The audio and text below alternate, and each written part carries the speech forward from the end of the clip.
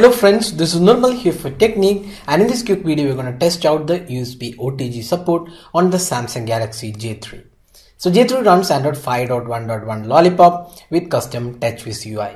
So we'll test out if this device supports OTG out of the box. So we have a OTG cable and we have a pen drive connected. So now we'll insert this and see if it is detected and we are able to access the files inside this pen drive. So now we are connected and let's see if this, you can see the pen drive being read by the device. So now we have the USB storage detected. So officially this device does have support for OTG, and now we can see in the file manager USB storage A is detected. Now we can access the files.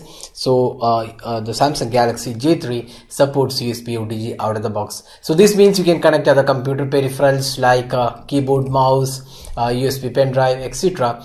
to this device and access it. So the most important access for this OTG is the USB pen drive if you want to access your files on the mobile phone. So that's all guys. Hope you like this video. Don't forget to hit the like button and also subscribe to YouTube channel for more videos. Thanks for watching. Have a great day.